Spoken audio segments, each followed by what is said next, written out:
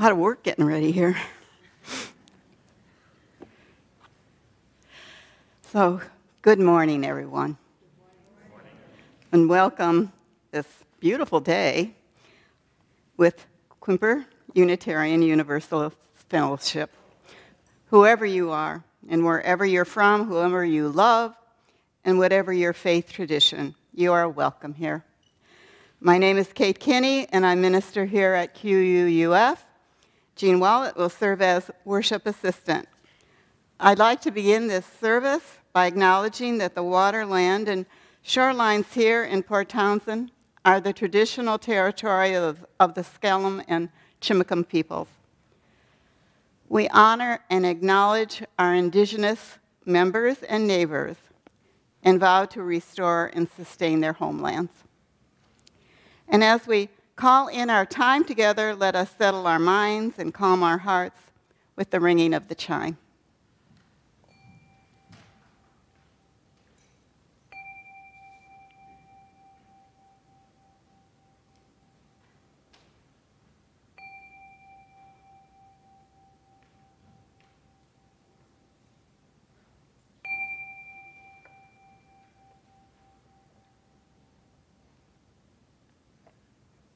Again, it's good to be together.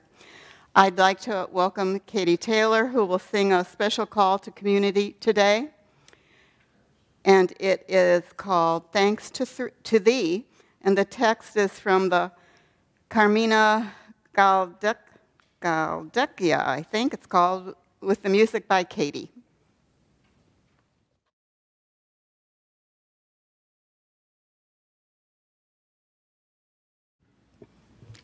Thanks to thee, O God, that I have risen today, and to the rising of life itself. May it be to thine own glory, O God of every gift, and to the glory of my soul likewise. I ask of thee, O God, that thou my soul shall aid with the aiding of thy mercy, even as I clothe my body with wool, O God of every gift, cover my soul with the shadow of thy wing. I ask of thee, O God, that thou my life from ill shield, and the source of every ill forsake, even as the mist scatters on the hill, O God of every gift, may each ill haze clear from my soul likewise. Thanks to thee, O God, that I have risen today.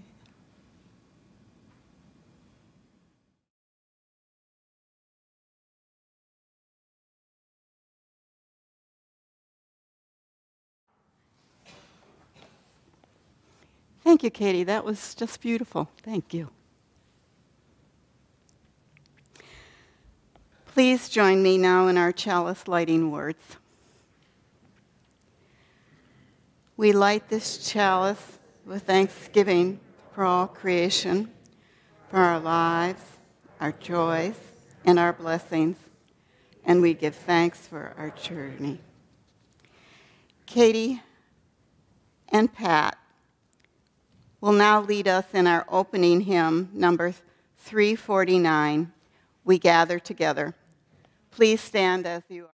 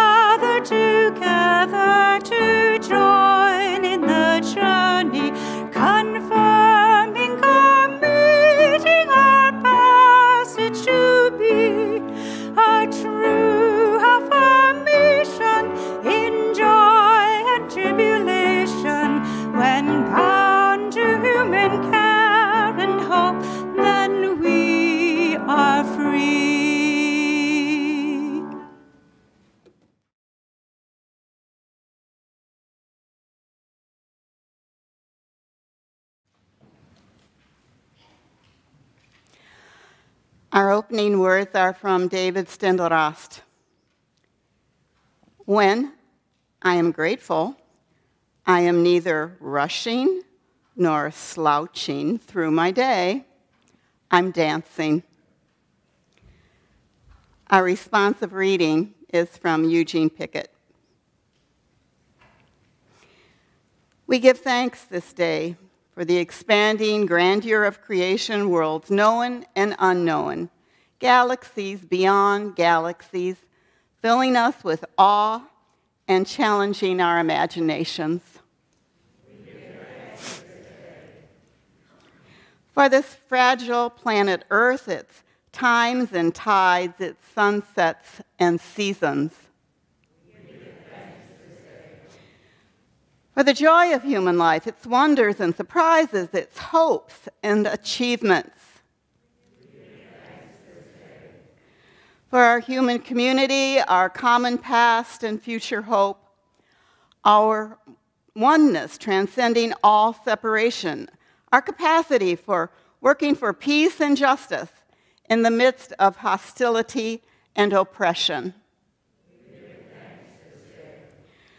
For high hopes and noble causes, for faith without fanaticism, for understanding of views not shared.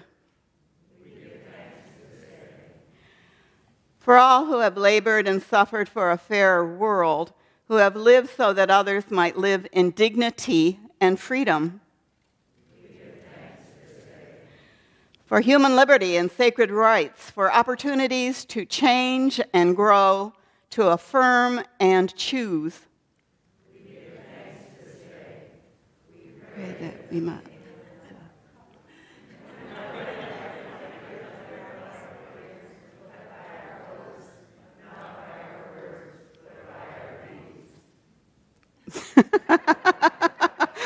Good.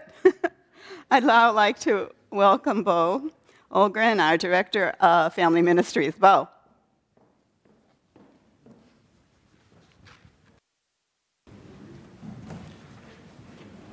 Good morning, everyone. Good morning. Today in RE, our littles are going to be continuing our exploration of our senses, looking at our sense of sight. Our middle elementary group is going to be working on our potions class, as well as celebrating our successful contribution to working towards hunger against our hunger Horcrux. Because as a community, as an interfaith community, we raised over $27,000 and over 1,000 pounds of food just this last month, which is humongous. And then our middle school group has a pagan guest speaker coming today in our continuation of religious experience. So will those of you now on our aisle please stand as you are willing or able to form an arch for our children, and we will sing them out.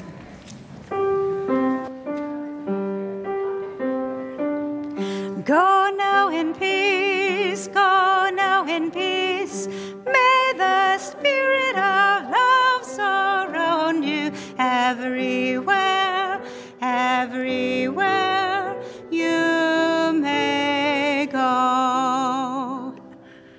Go now in peace, go now in peace. May the spirit of love surround you everywhere, everywhere you may go. Thank you, Bo, and good morning, everyone. What we'd like to do now is acknowledge and welcome those of you who are visiting us for the first or second time. If you are online with us, you are invited to say hello in the chat section and tell us your name and where you're from. The chat can be found below or on the right side of the video when it is out of full screen mode. And if you're attending in person, please rise as you are able or raise your hand so that we may welcome you.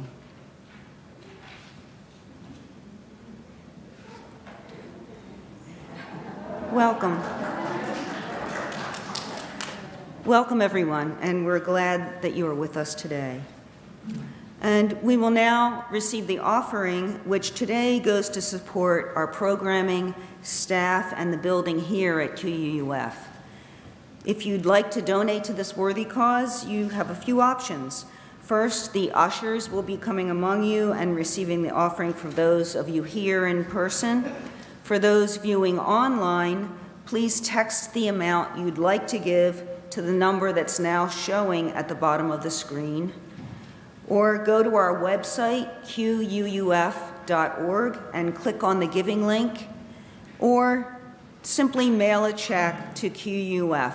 Just remember to put offering in the memo line. We will now gratefully receive your offering as we listen to Katy and Ida perform a traditional English tune, Nonesuch.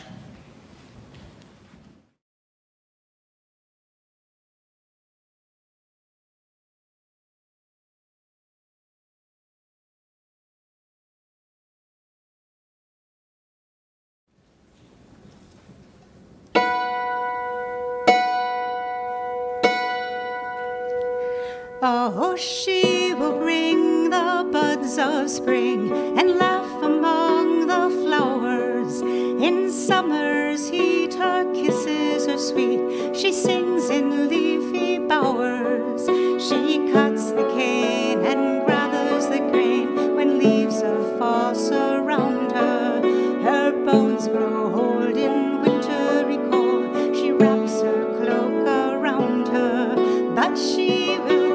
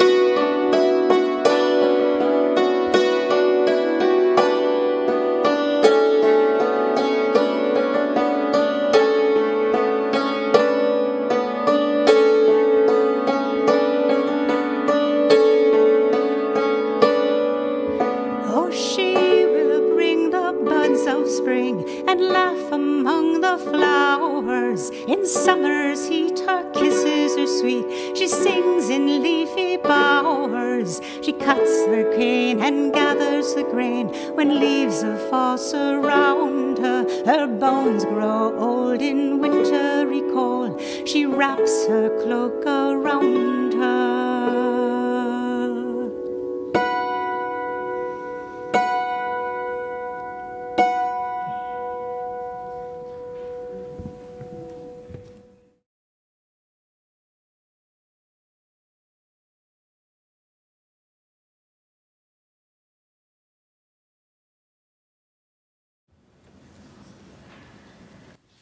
Thank you, Katy and Ida. Katy, I don't know how you got your mouth around those words. Well, for many years now, we at QUUF have provided meals to the Coast Winter Shelter. This is the primary social justice activity for the year. Our first week is the week after Thanksgiving, December 28th. Yeah, it says December 28th to December 2nd. I think it's supposed to be November 28th. The teams are set to provide the meals, but we still need volunteers to make baked goods for the shelter. And baked goods serve as our desserts and leftovers and are added to the lunches for the next day. And baked goods include things like brownies, sweetbreads, or cookies. Sounds good to me. If you're able to contribute, please contact Senghas or Kathleen Holt. And phone numbers and email addresses are in the update or in the directory. I'd now like to welcome Hillary Rosen with some information from the healing community team. Hillary.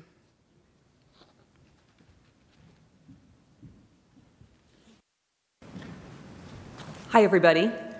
My name's Hillary Rosen, and I'm with the Healthy Community team, and we are hosting a bunch of conversation cafes after the service. So we'll give everybody a couple of minutes to chat and get your coffee, and then our thought is we'll ring a bell, and if you're interested in, we'll have one question about the service, and then we'll also have a question. Remember the cottage meetings that we've had, a lot of those things that we wanted to talk about, the things that we care about deeply. So there's one question from the cottage meetings, and then one question from the service, and we just get together and talk and be together. So you're welcome, and when you hear the bell, we're over in the den over there. So thanks.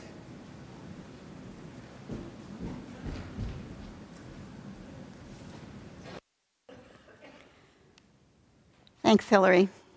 And so, has anybody heard anything from Teddy Fernandez lately, I mean, yeah, he had a big moment. I saw him in the back, and he was really doing his thing.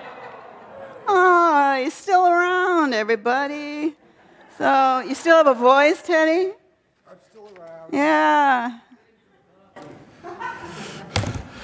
Good morning, everyone. As you well know, I'm Teddy Fernandez. Are you like me, unbearably excited about our wonderful teddy bear picnic auction that happened on Friday? I certainly hope so. I have an amazing story, and I even have permission to tell it this time.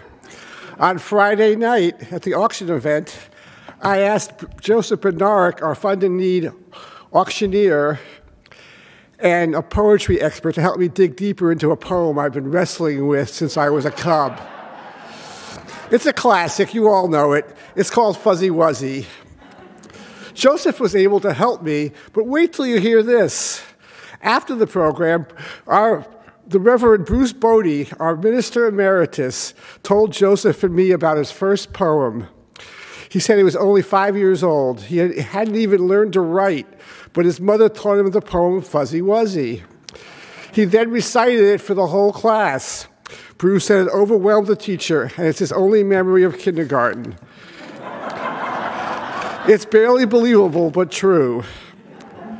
But back to the auction. What a grand event it was. The music, the premiere of our epic teddy bear picnic slideshow, raffle baskets, the Fund in Need, delicious light bites, s'mores, friends, fun, and fellowship. And we had stellar weather for the bonfires. Who could ask for anything more? What did the Fund in Need raise for our financial services? And what did it bring to bear, you ask? Our goal is $29K, and so far we've raised almost $19,700. Yeah, applause for that, sure. I also want to tell you how our auction is doing. Our auction is by far our biggest fundraiser. Our goal this year is $30,000. At this moment, as of this morning, we've raised just over $20,000. So we want to thank everyone who worked on the auction and contributed to the auction and Fund in Need. But wait, I just said contributed in the past tense. The auction doesn't end this afternoon until 5 p.m. That's this afternoon at 5 p.m. Goldilocks, had 3 bears visit her house. And we have 3 ways we can support the auction. 1, you can bid on items. 2, you can donate to the Fund in Need, and funds will go into the Financial Reserve Fund. Or 3, you can make a donation directly to our auction during the checkout process. Supporting the auction supports QUUF, our beloved community, and all those things that we achieve here. We want QUUF to thrive.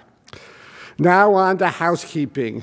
On Monday or soon thereafter, you will get an email telling you what you've won at the auction. If you donate to the auction this year, you will receive an email telling you who won your donation. Please pick up your items in the fellowship hall this week on November 22nd and 23rd between 10 a.m. and 1 p.m. The auction committee will be very grateful if you do so.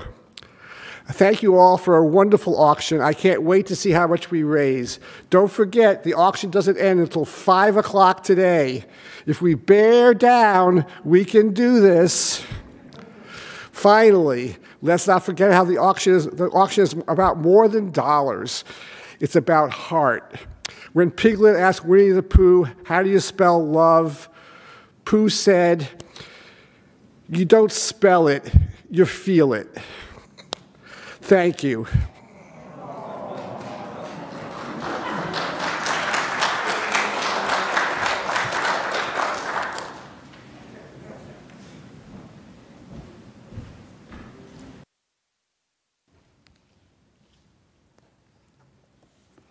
You lost your tail, Teddy.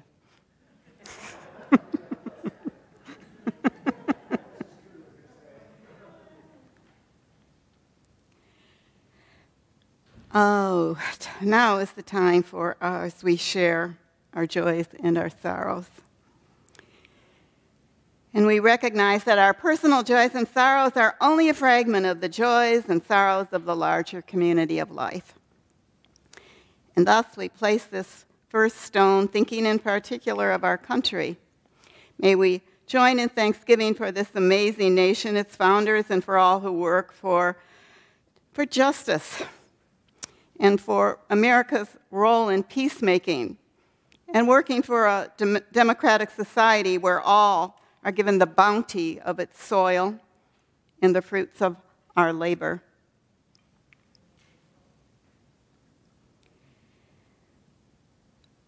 We also remember the 5 people killed this morning and 18 injured in a shooting at an LGBTQ nightclub in Colorado Springs. And we mourn with those who lost loved ones. And we vow to work towards healing in this country.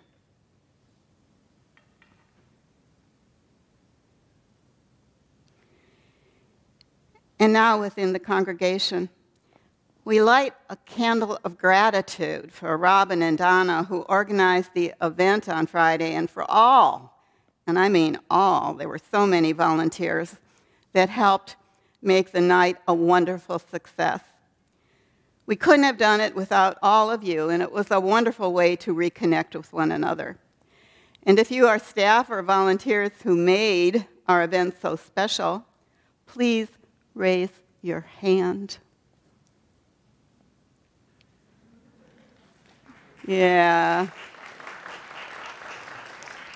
And of course, for all the people who aren't here, I mean, I saw folks, I thought we'd have to bring in breakfast, lunch, and dinner for the people who were really trying to code all of the wonderful things that were being sold for the auction. So you're wonderful. So this candle is the light that you gave to all of us.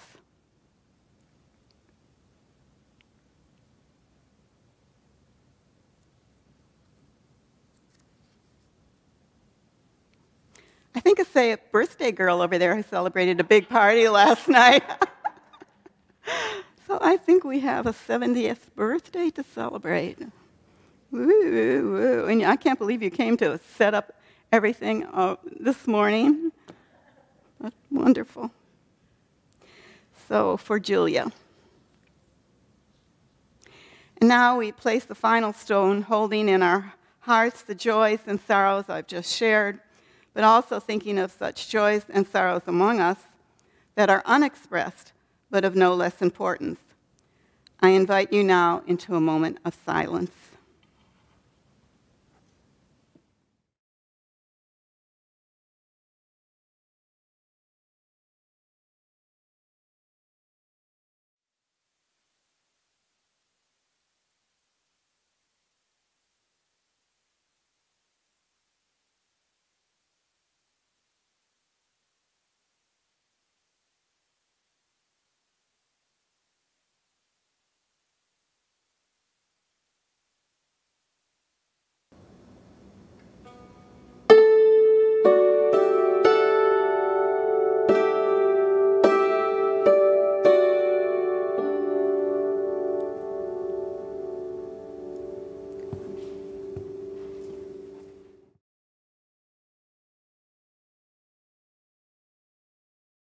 I would now like to welcome members of the Welcoming Congregation Committee to come up and lead us in a Transgender Day of Remembrance ritual.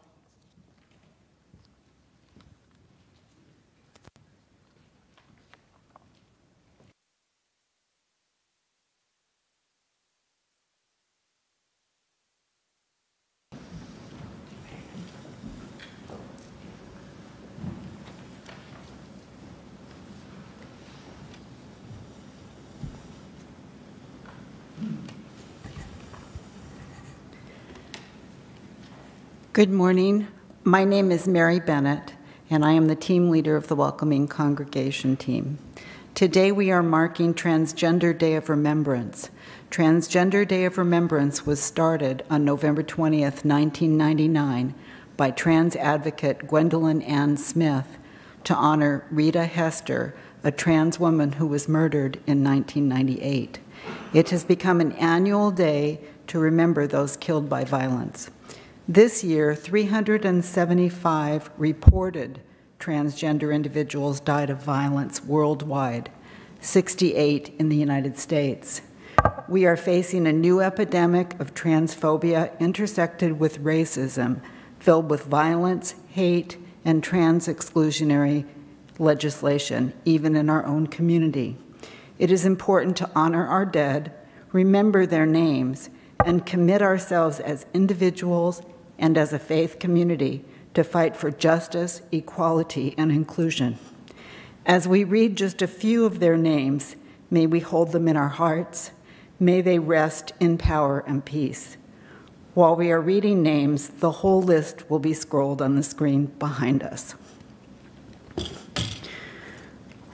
Mel Robert Groves died October 13th, 2021, in Jackson, Mississippi, of multiple gunshot wounds. Mel was a plant soil scientist at Alcorn State University. Mel loved plants and animals. He shared on his Facebook page, "Life is a gift, and so are chances worth taking." He was an active member of the Knights and Orchids Society, supporting gender justice and LGBTQ+ visibility. He feared for his life in Jackson.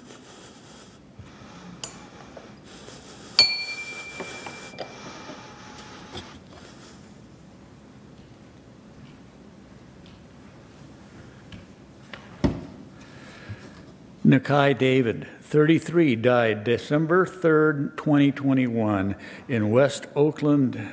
Nakai was shot multiple times on Castro Street in San Francisco, California. Nakai is described by friends as sweet, happy, fun person who was a model and an aspiring social media influencer. Nakai dreamed of opening her own clothing boutique.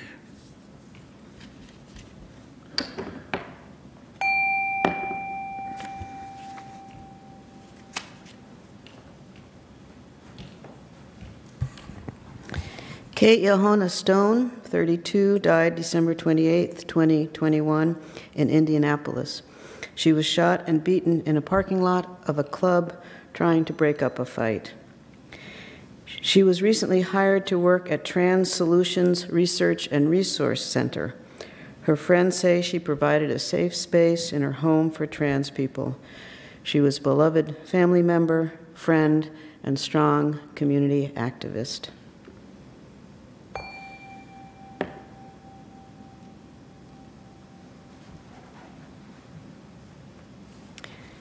Cherry Bush, 48, was shot on July 6, 2022 in Los Angeles by a man making disparaging comments about her perceived gender identity. Cherry was unhoused, living in Salmar neighborhood of the San Fernando Valley. Human Rights Campaign Director Tori Cooper said, "Cherry was targeted, shot, and killed simply for existing."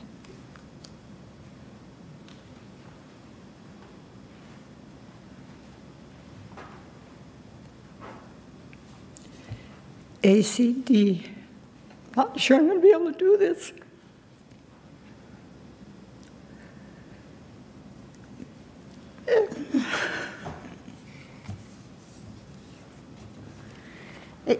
A.C.D. Morrison, 30, killed August 21st, 2022, in Rapid City, South Dakota.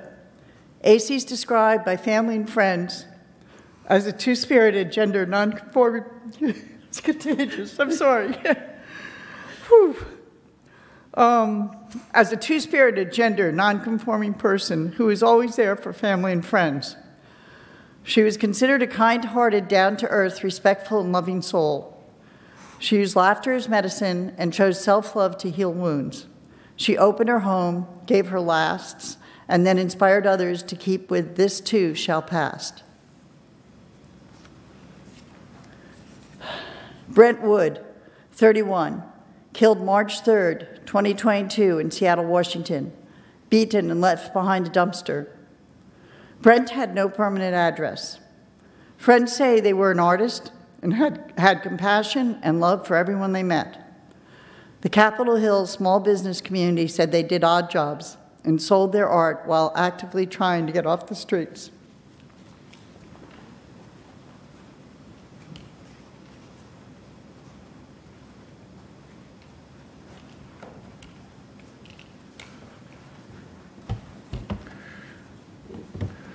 Maddie Hoffman, 47, died May 19, 2022, in Malvern, Pennsylvania.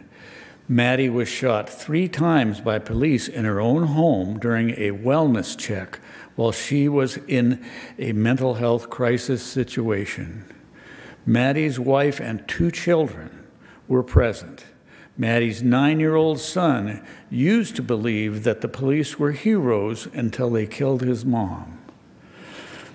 The family wishes to elevate the issue so that police and first responders have proper training and support to deal with mental health crises.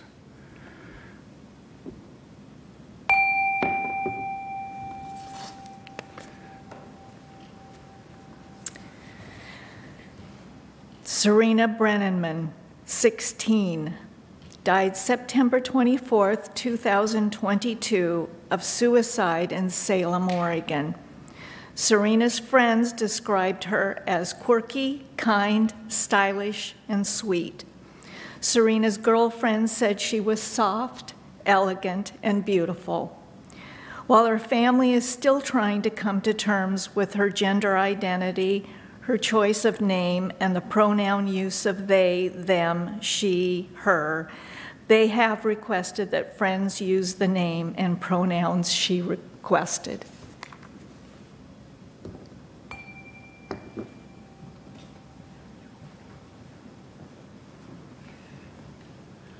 Markeisha Lawrence, killed, who is 33, killed November 2021. She was shot to death in her home in Greenville, South Carolina. Markeisha worked as a cook, a residential aide, and a dancer. She studied cosmetology following high school. She loved to cook for friends and family and said it filled her belly and her soul. She was well loved by family and friends and was said to have a heart of gold and an infectious smile.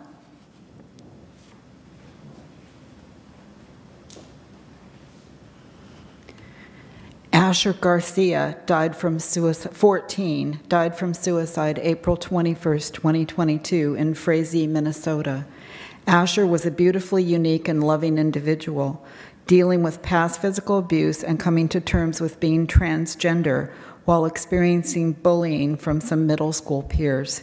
His family and friends said Asher cared deeply for others and always looked out for the people he loved.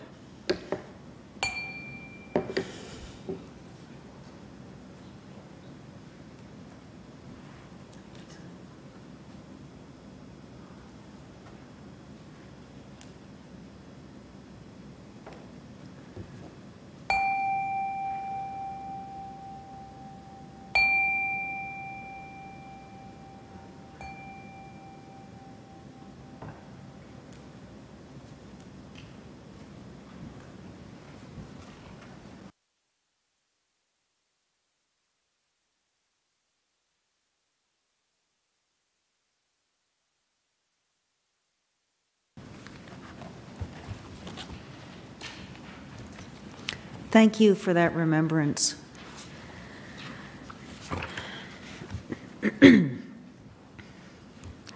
This is a poem by W.S. Merwin, Thanks. Listen, with the night falling, we are saying thank you. We are stopping on the bridges to bow from the railings. We are running out of the glass rooms with our mouths full of food to look at the sky and say thank you. We are standing by the water, thanking it, standing by the windows looking out in our directions. Back from a series of hospitals, back from a mugging, after funerals, we are saying thank you. After the news of the dead, whether or not we knew them, we are saying thank you. Over telephones, we are saying thank you. In doorways and in the backs of cars and in elevators, remembering wars and police at the door and the beatings on stairs, we are saying thank you. In the banks, we are saying thank you. And the faces of the officials and the rich and of all who will never change, we go on saying thank you, thank you. With all of the animals dying around us, taking our feelings, we are saying thank you. With the forest falling faster than the minutes of our lives, we are saying thank you. With the words going out like cells of a brain, with the cities growing over us, we are saying thank you. Faster and faster, with nobody listening, we are saying thank you. Thank you, we are saying and waving, dark though it is.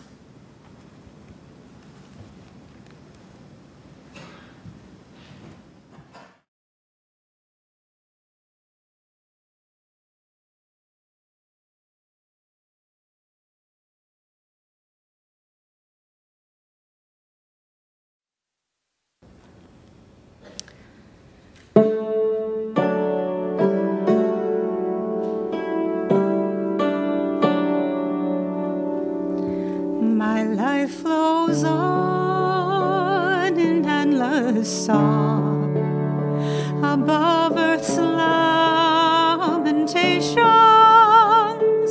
I hear the reel, though far off him, that hails a new creation.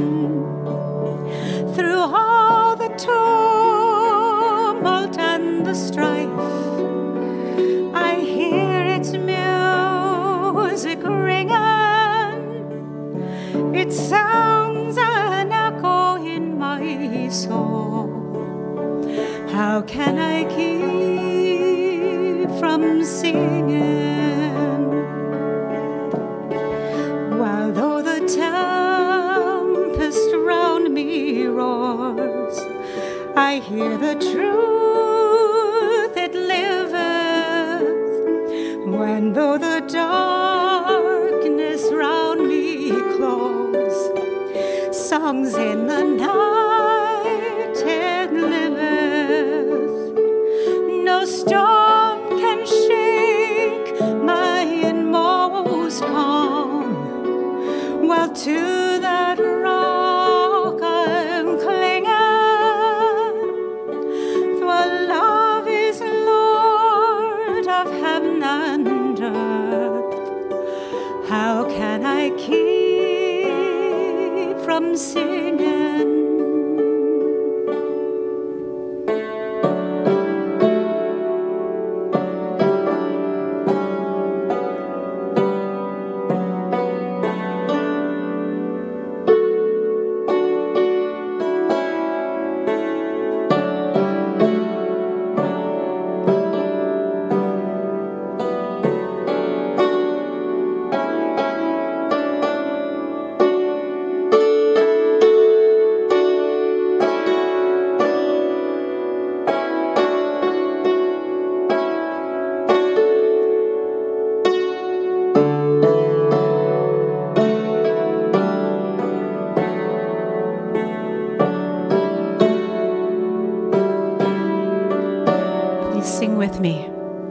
My life flows on in endless song above earth's lamentations.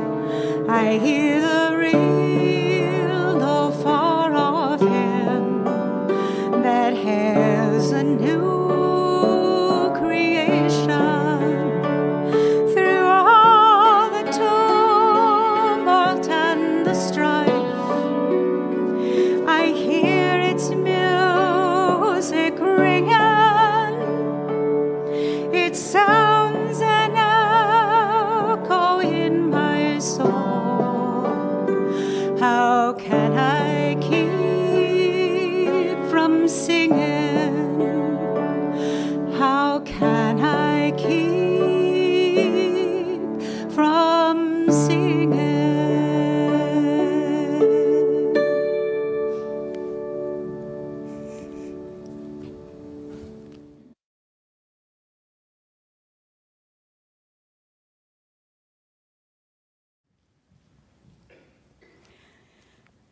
Thank you for that blessing.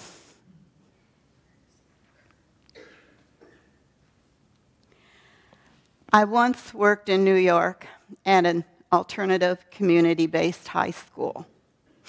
I had many students who were immigrants, and some of the teachers were also immigrants. Some were fleeing from other countries in order to save their lives, and our Spanish teacher had once been stuffed into the trunk of a car to escape from El Salvador. And when these young immigrants got to America, they were all determined to become good citizens. And one external symbol of this was the celebration of America. The 4th of July and Thanksgiving were days to rejoice because these young citizens, or want-to-be citizens, celebrated their amazing good fortune, and often with wonderful food and dancing, and often in the streets. And families would bring various ethnic dishes and celebrate, to give me to celebrate my own family dinner. But all of the students and the faculty were determined to have turkey and cranberry on Thanksgiving Day. Why? Because this was a symbol of belonging. And living for a time in Queens, Queens, New York, one of the most ethnically diverse communities in the world, it felt like this was the center of the universe on Thanksgiving Day, because there was so much authentic gratitude. The sadness or the challenges of leaving their former countries and all of the oppression that they had experienced, it was forgotten on one grand Thanksgiving. Yet, Thanksgiving has not always been great rejoicing. I offer a wee history of the day called Thanksgiving so that all of us can remember that, at times, perseverance and courage pay off. It has not been an easy, straight line to celebrate this day. An author, Melanie Kirkpatrick, documents the winding political and religious paths that both worked for and against the national holiday that we have created called Thanksgiving. And most of the story gives focus to the arrival of the Pilgrims in Plymouth, Massachusetts. But in reality, there is much debate about the celebration in Plymouth. Currently, the geographical area that celebrates the landing of the Mayflower is a place where we should both celebrate and mourn at the same time. And most of my family is moving to Plymouth during this month, and they're checking it all out. And they've been messaging me about what Plymouth is doing to celebrate this day. And local museums are giving much more information on the destruction of the tribes that were colonized by the Europeans. And disease and oppression are part of our Thanksgiving story, as colonizers brought death to many of the indigenous peoples who lived in America 20,000 years before the Europeans arrived. The Wampanoag tribe lived around Plymouth for 10,000 years, and many of the tribes had their own beautiful harvest festivals. A contemporary Plymouth account states, "We native people have no reason to celebrate the arrival of the pilgrims," says Kisha James, a member of the Awina Wamagog Ogala Lakota tribes. We want to educate people about the first Thanksgiving because Wampanoag and other indigenous people have certainly not lived happily ever after since the arrival of the pilgrims, James says. To us, Thanksgiving is a day of mourning because we remember the millions of our ancestors who were murdered by uninvited European colonists, such as pilgrims. Today, we and many indigenous people around the world say no thanks, no giving. And Brian Whedon, chairman of the Mashpee Wampanoag Tribal Council, said on Boston Public Radio that Americans owe his tribe a great deal of gratitude for helping the pilgrims survive their first brutal winter. People need to understand that you need to be thankful each and every day. That was how our ancestors thought and navigated this world, Whedon said, because we were thankful, we were willing to share, and we had good intentions and we had a good heart. That wasn't reciprocated over the long term, Whedon added. That's why 400 years later, we're still sitting here fighting for what little bit of land that we still have and trying to hold the Commonwealth and the federal government accountable.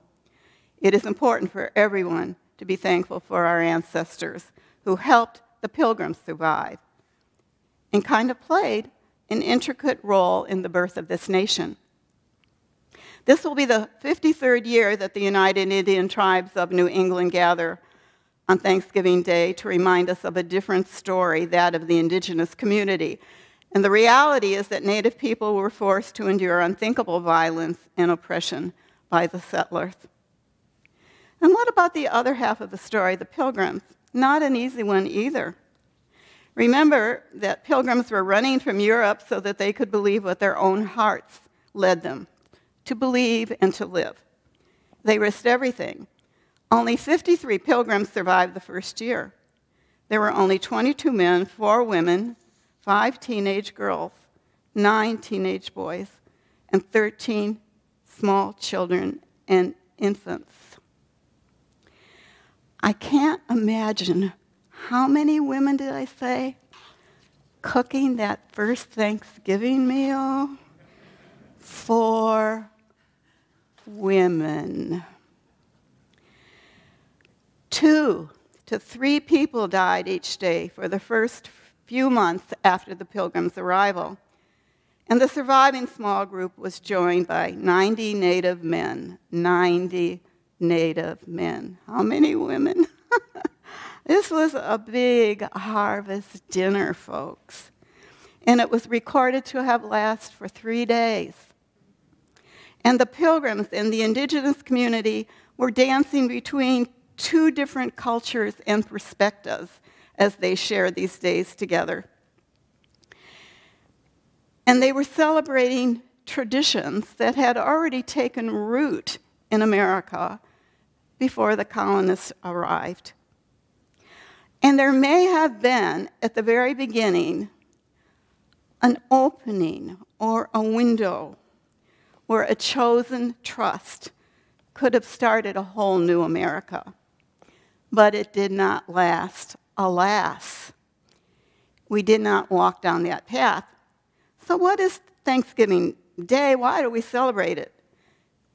A dance between giving and receiving, a dance when 2 cultures join for a brief moment of promise and time, when the documents for that time stated that both sides, the Puritans and the Wampanoag people, both brought food to the table. And the Wampanoag actually brought more. Did the Puritans thank the indigenous community for saving their lives? There's no indication of that. And for teaching them the agricultural means of production? Well, here's the thing. They stayed for 3 days, so something happened there, right? It's not documented, but something happened. But that's not what the myths tell us. The local American Indian stories also recall that the Pilgrims celebrated the first harvest by, believe it or not, firing guns and cannons in Plymouth. That must have been terrifying to the Wampanoag people who did not have armaments. They did not have armaments. What did that feel like? And how can equality ever emerge with such odds at the very beginning? We at QUF have roots in indigenous communities who lost ownership of tribal identity and land, and so we dance lightly on Thanksgiving, and hopefully we can find sources of joy and ways of giving and receiving thanks. But through the long arch of history, we must remember how much was taken and how little was given in return to the original owners of the land. And the first poem that we read this morning is difficult to practice in daily living, to give thanks in the times of plenty and in the times of famine, to give thanks when we are feeling anything but thankful, to give thanks when the animals are dying, to give that poem. It's fairly raw. And not to get caught up in the political phrase of the moment, but to stay the course. Merwin says we are saying thank you faster and faster with nobody listening. We are saying thank you, we are saying, and waving through the dark, though it is. Thank you, thank you. It is beyond Plymouth that the Thanksgiving myth took place. Our country had a very difficult time even affirming a day of national thanks. When the day was originally brought forth during our first federal Congress, President Washington was in favor of a Thanksgiving Day, but nothing comes easily in politics. Two members of the opposing party tried to squelch the idea because they questioned, why should the president direct to do what, perhaps, when they have no mind to? They already are questioning Washington. The argument of states' rights versus federal rights was alive, and well, over all things, it started on how do we create a Thanksgiving Day. It's beyond comprehension. If we give Washington power to do this, would he take over more things? A Thanksgiving Day, what's the next day he's going to proclaim? I don't know. What, National Shoe Shining Day? Who knows, you know? What happens when we give someone power? That was the question, and where would it end? This will spread straight through our political history. The South is late to accept the concept of a federal holiday, and believe it or not, President Thomas Jefferson did not consider himself authorized to give a Thanksgiving proclamation. He was playing it in the middle. He was playing it cool. And this awkward dance would continue throughout our history. Freedom of religion, freedom from proclamation, and ultimately, who is the owner of our country? In 1844, the nasty stain of what we today call Christian nationalism was alive. The governor of South Carolina stated that Thanksgiving was for those who lived in a Christian land. And when pushed, he stated Thanksgiving was an American day, and it did not occur to me that there might be Israelites, deists, atheists, or any other class of persons in the state who would deny the divinity of Jesus Christ. And I have no apology to make for that. Happy Thanksgiving. And with the pushback against such blatant bigotry, Thanksgiving was thankfully growing in a different direction. Abraham Lincoln, during the Civil War, claimed the day for both the Unionists and the Confederates. Can I say that again? It's the middle of the war. And he says this day is for both sides. Yes, it's an idealized concept of the holiday. He says, the year that is drawing towards its close has been filled with the blessings of fruitful fields and healthful skies. That's the opening of his proclamation. This was 1863, the year of the Battle of Gettysburg, the year that the Union lost 27% of its fighting men, the year that the Confederacy lost 37%. It is simply amazing to me that Lincoln had the chutzpah to call the whole nation to a moment of thanksgiving rather than lamentation. He said that the day was one to pull us toward an increase of freedom. He was speaking of renewal, not anger, renewal during one of the worst moments of American history, with a country split and with divided values. What a president to see that. Thanksgiving is going to be the thing that unites us. And every president after him has taken his lead by giving a Thanksgiving proclamation. What are our blessings despite horrible odds? And like many social movements, this one was taken on by a woman, Sarah Josepha Hall. She was an amazing woman, and her credentials are awe-inspiring. She's one of the women who founded Vassar College and was the editor of Godey's Ladies book. And this was the most influential periodical before the Civil War. Shirley Lincoln and the wives of many influential men began to hear about Thanksgiving from a different vantage point because of her influence. She wanted a holiday for all, and she wanted it as a day of healing. Perhaps wives push their husbands to think of Thanksgiving as a holiday for the rich, the poor, immigrants, and also for those who descended from the original folks of the Mayflower. The concept of Thanksgiving began to be seen as a holiday of the whole nation, albeit little was said about Native rights. It was a holiday where we stop and see our unity and not our divisions. And think of your own Thanksgiving tables. Surely, not everyone totes the same politics, the same religious beliefs, or perhaps the same food. My family has the vegan table and the carnivore table. And we do mix and mingle, but we stick up our noses. Hale worked most of her life to get the sanctions of Congress to make Thanksgiving our American holiday, but the country would have to wait until 1941. The states could not agree on what day it should be celebrated. So if you were in Oregon, it would be one day in New York and another. Could you believe this?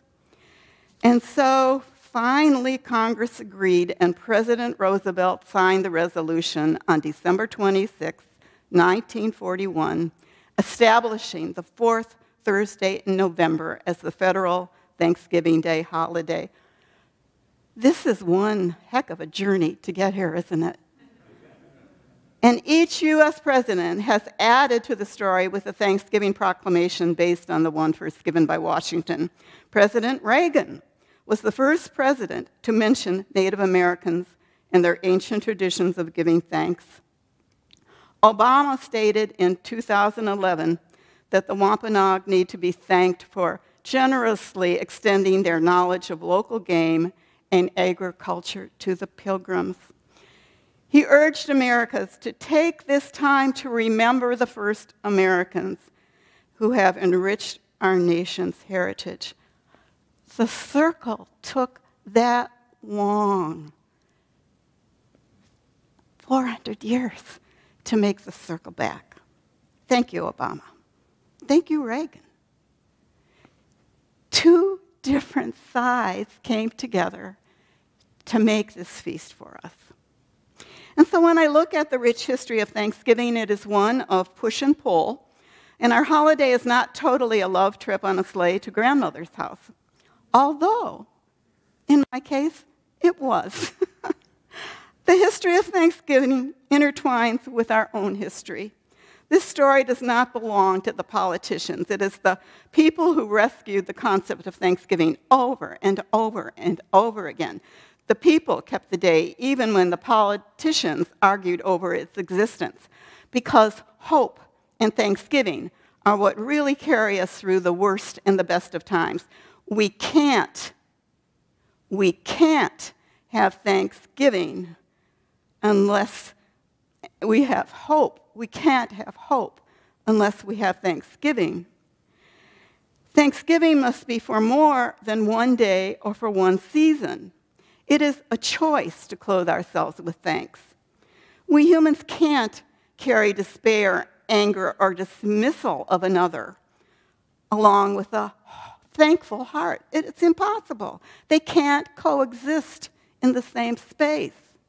How does one wage war or live in egotistical isolation with a spirit of thankfulness? Can you think of a way to do that? Our country has been dealing with this. How can we live in a selfish state and be thankful? So, each of us has to choose to live with Thanksgiving and to learn how to dance on the edges, right? Not every Thanksgiving Day, at least in my family, was one of great joy.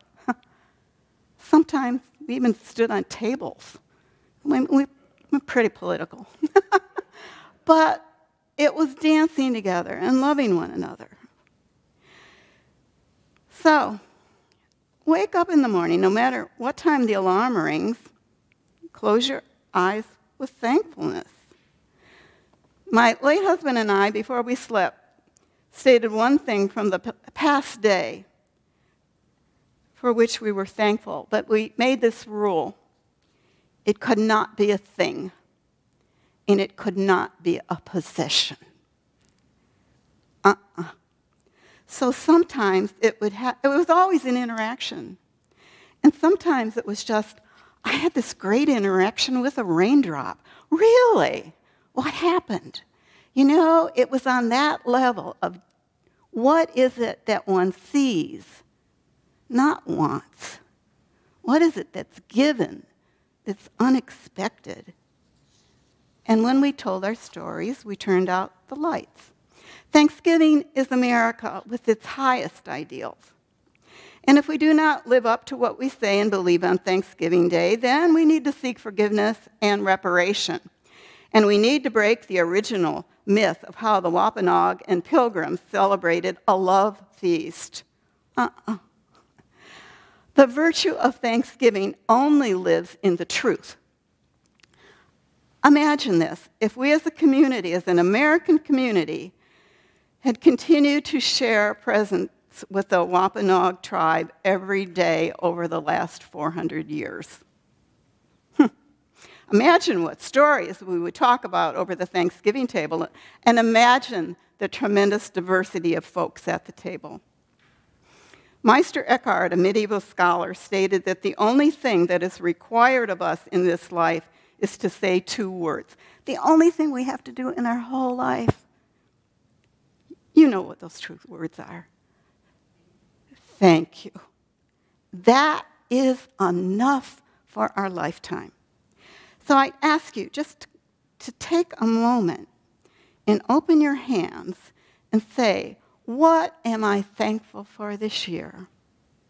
That is not a thing, that is not a commodity, that is not something that I want to own. Just kind of think about it and see if you can hold it in your hand. Maybe you can't hold it in your hand, but you can try.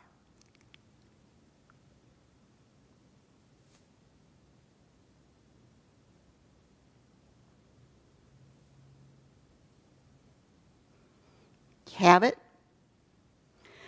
I'd ask you to do this. Turn to someone, pray, maybe somebody you don't know. Offer them your gift. Receive theirs. And there's only 2 words that you can say to each other. Give you a minute. Hear what I'm saying? Just turn. Can you offer this gift to someone?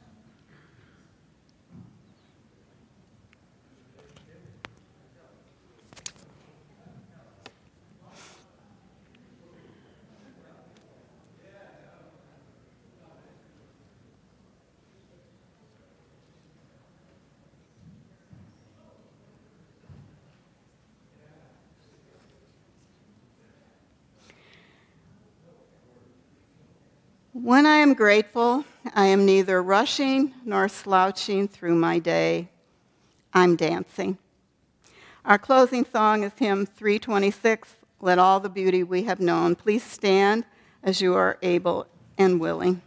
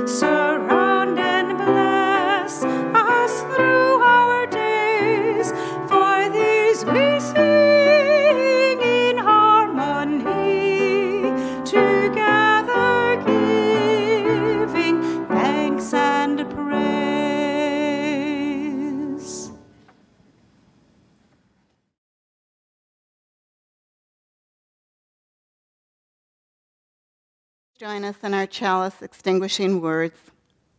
We extinguish our flame, but not the light of truth, the warmth of community, the fire of commitment, or the power of torments for nations. These we carry in our hearts until the herald again. Next week, Victoria Poling will be speaking on the topic Answering the Call, Becoming UU Ministers. We hope you can join us. Our postlude today features pianist Shelley Brown playing Tim's stories in the small spot with imagery by Ida.